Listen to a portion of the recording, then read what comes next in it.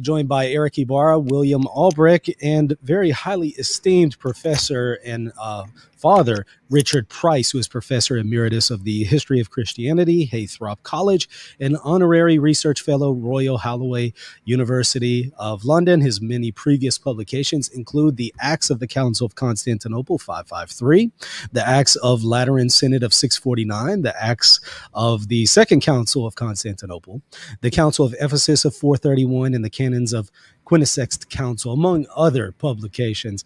As I said, highly esteemed professor, and we are honored to have him on. Professor Richard Price, welcome to the show. Thank you very much. Father Price, I just have one question. What role, if any, did papal infallibility and papal supremacy play at Chalcedon? Well, the Easterners didn't believe in it.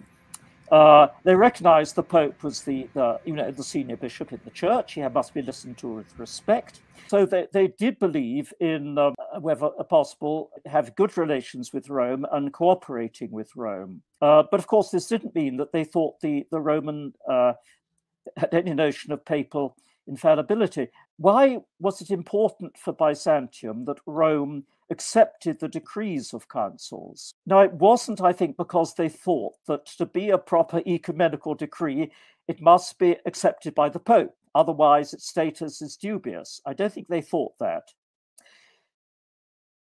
Now, I have a question here from Elijah Yassi. He asks, why did the bishops in Chalcedon feel they needed to judge Theodoret if Leo had already reinstated him? Well, they didn't recognize Roman jurisdiction in the eastern provinces. So Leo's reinstating for them was not decisive. A decision has to be made in the east.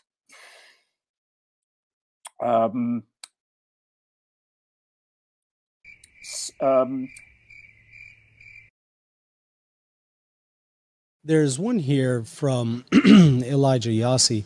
Theodoret, Eusebius, and Flavian appealed to Rome, expecting that Rome could successfully intervene in their situations. Could that be an instance where the East recognized some sort of jurisdiction of Rome in the East?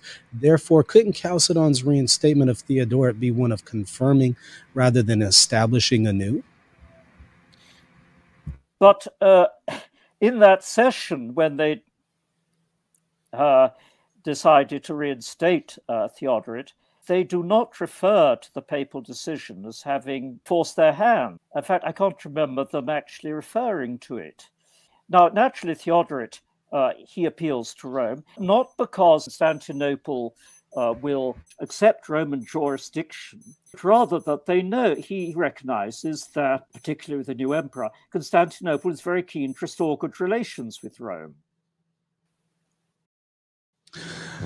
Father Price, I really want to thank you so much for coming on. That's going to be it for the chat questions. This has been fascinating.